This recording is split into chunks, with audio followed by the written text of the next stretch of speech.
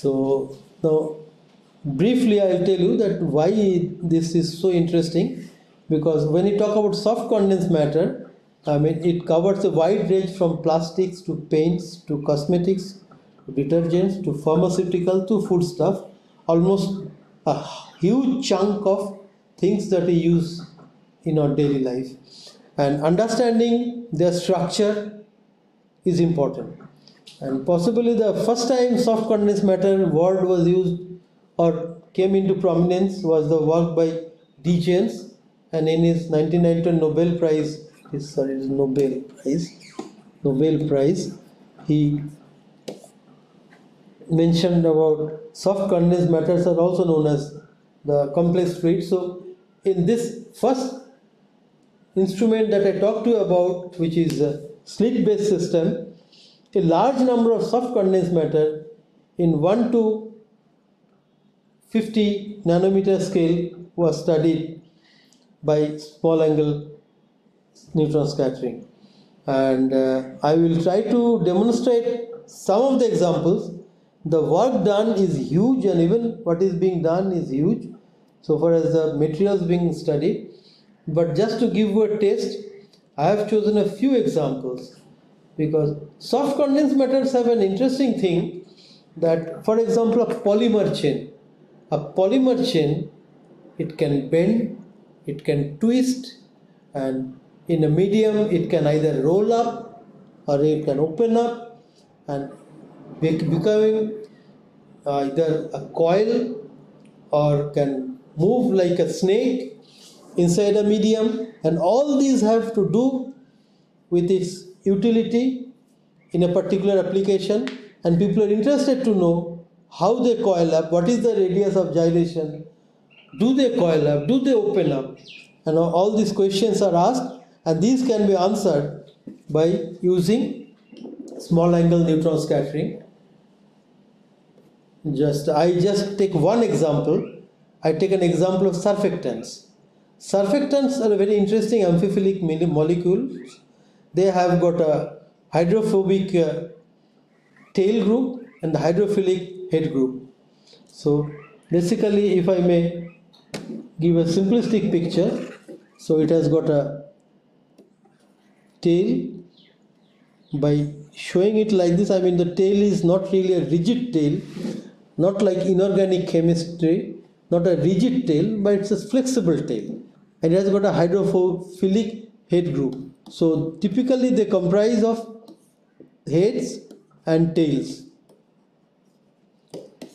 When you put the surfactants in a solution, initially or in water, in aqueous media, generally try to sit on the surface because the tails won't like to go inside the water. But the fact is that when you keep increasing the concentration of surfactants on the surface, then surfactant to surfactant interaction will not allow them to go beyond a certain concentration. So above a certain critical concentration, they do an interesting thing. They start forming this kind of globules where the head groups are on the surface and the tail groups are inside. So that is how they hide their tails from the water. And this is a very, very interesting thing. I can just mention one thing, that the detergents we use routinely, there the darts are oily. So all our detergent, the dart that you have, they are oily darts, and the detergents will have these surfactants. So once the surfactants have this oily dart and the water medium, they form this kind of structure on the dart and removes it from the cloth and throws it out. So this is one very simple example that I am telling you, but this is a $1 million industry for that matter. So this is the nature of micelles, and I am just giving you some of the micelles. Like there is a sit-up micelle, which is cationic, means it has got a head group which is having a charge, anionic, positively charged, non-ionic surfactants, and deuterion, there are double charges. So there are various kinds of surfactants, and as I told you just now, the micelles are the clusters of the surfactant molecules in aqueous solution. So the hydrophobic part goes inside, the hydrophilic part remains outside, and these are 50 angstrom. So this shape and size of these micelles are very important for various applications. So micelle formation is basically it is known as a self-association process. So they look like tiny microbes, possibly they are chemical microbes, but they associate with each other because they want to minimize the energy. Most of the self-assemblies always come from the fact that every assembly tries to minimize its energy. Here, the interaction between the tail and water must be giving positive energy. So it is better to hide the tails from the water, and that's why this surfactant is formed, so that the energy is minimal.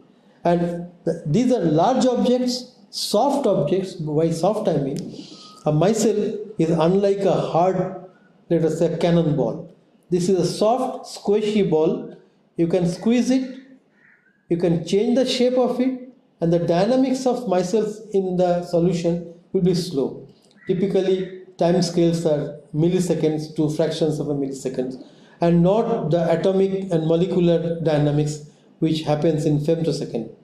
So here just this schematic shows how the micelles will form when you increase the density.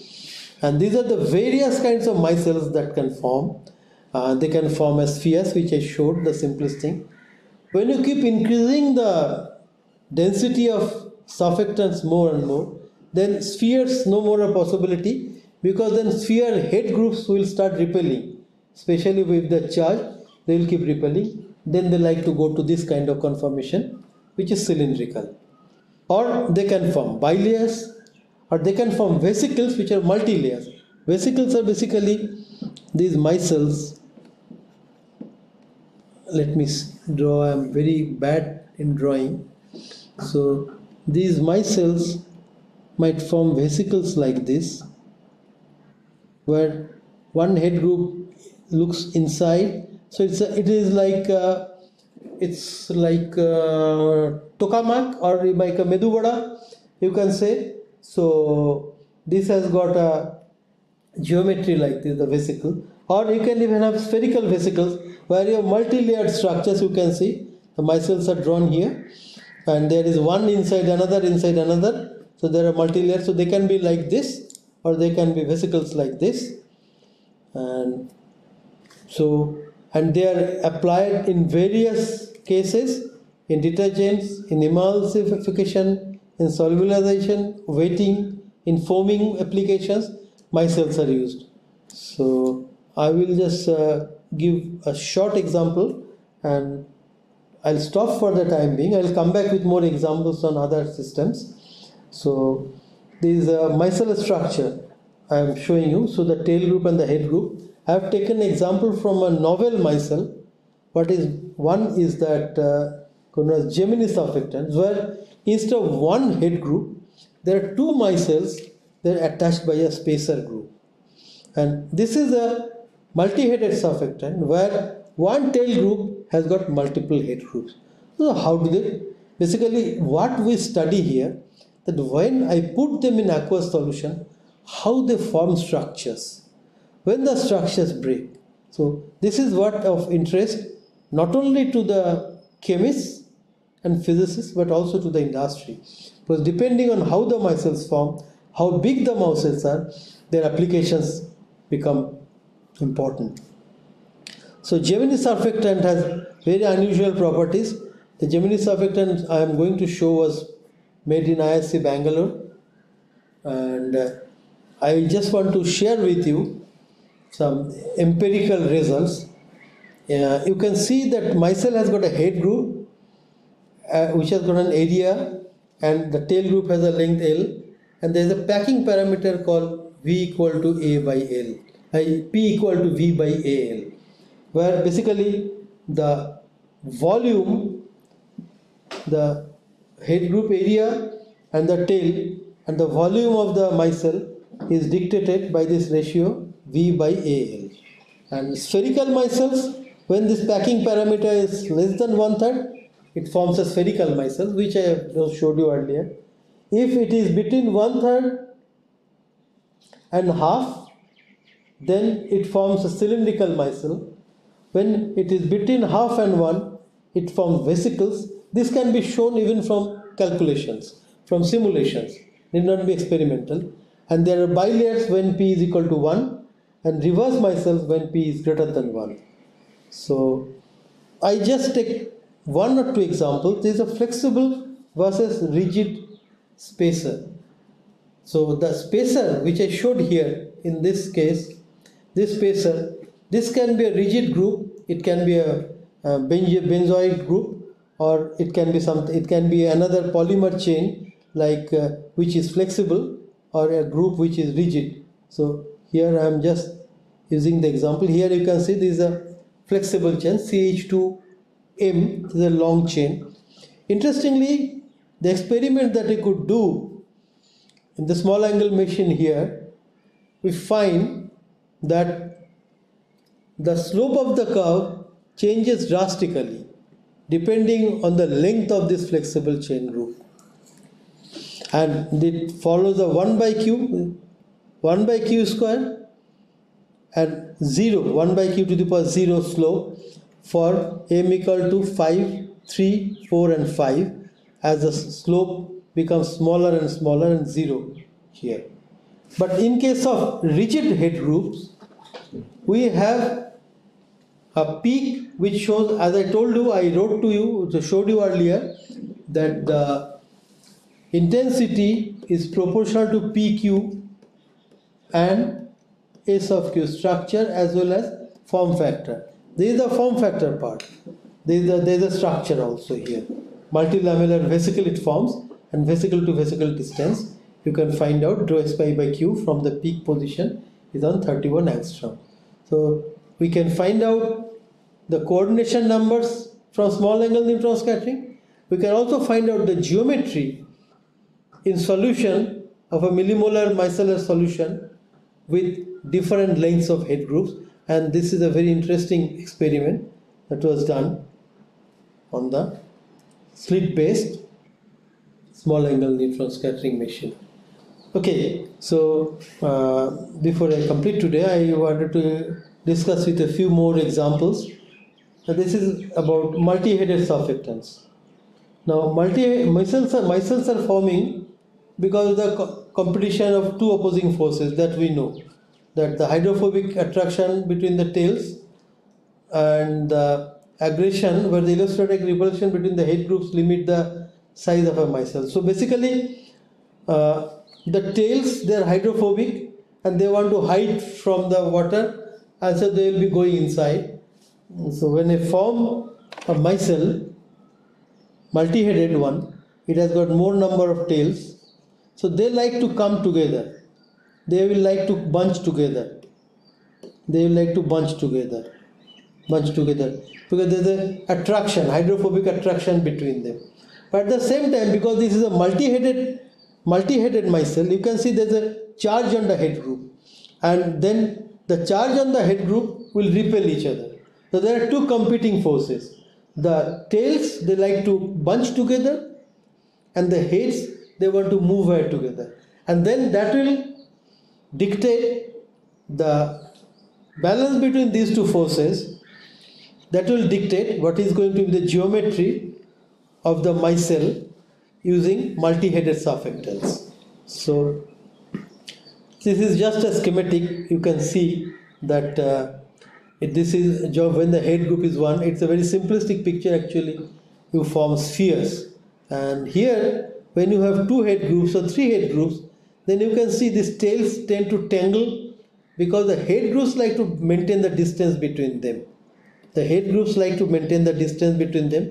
The tails, to form the micelle, they tend to get tangled in this region. There is lots of tangling. But this will give very, very different small angle neutron scattering signals. And you can actually find out what is happening when you put such multi-headed surfactant inside an aqueous medium. So I have just used one example, very interesting example. You see that the structure of micelles of multi-headed surfactants, I have used this thing, H equal to 1, 2 and 3. This is data. Interestingly, as you go to larger and larger number of head groups, surely the repulsion takes place, but you can see that the number of the combinatorial number goes down drastically from 244 to 20. And this is basically they form a prolate ellipsoid in this case, and you can see that the axis, the a-axis, the semi-major axis, drastically reduces when you go from 1 to 3, the number of head groups. And the tails, they really tangle and fold to such a large extent because their attraction between them, there is no repulsion, and such that to increase in the number of head group, the tails get more and more tangled. That's what this experimental result dictates. So this completes a part of my discussion on small angle neutron scattering. I'll use few more examples on the slit based geometry and at least few more examples on the double crystal based medium resolution sounds in the next lecture before I draw a curtain on small angle neutron scattering and move on to other mesoscopic techniques in my lecture. Thank you.